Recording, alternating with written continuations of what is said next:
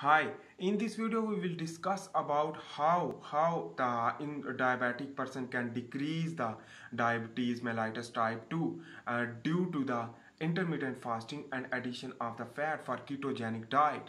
So basically the intermittent fasting is the same and ketogenic diet. So first of all we will understand about the ketogenic and intermittent fasting, and next video we will discuss about the ketogenic diet.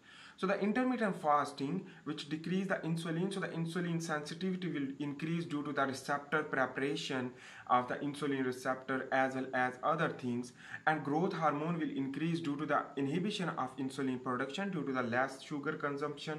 And after the less sugar consumption, so the insulin receptor will not work, and during the intermittent fasting the receptor of insulin will not work, and we are giving the time to preparation of the insulin receptor to again the regenerate in the cell, and when sugar will not increase, so the obviously increase the receptor to high insulin sensitivity for decreasing of the type 2 diabetes mellitus. And on the other hand, the glucose will decrease and growth hormone increase will lead to also produce the ketones, which ketone will work for the brain as a energy and muscle, as well as synthesis of other things, and protein will work and the synthesis of the and proliferation and cell division of the tissue, which that increase the new cells with high affinity with the insulin binding on the surface of the cell. So that is important thing you should need to understand.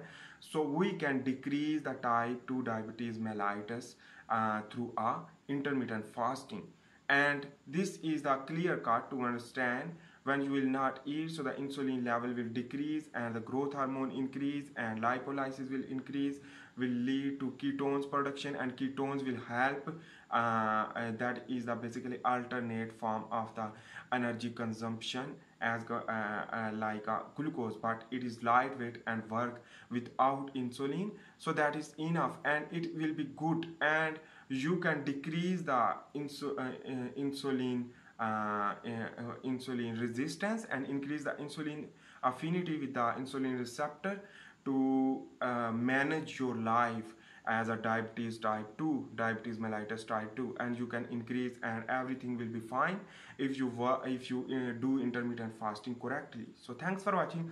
I am also making the handwritten tutorial about the biomedical science. You can understand and you can watch that video. If you like, please make sure to subscribe, like and share, and give comment below for more updates. So thanks for watching. Bye.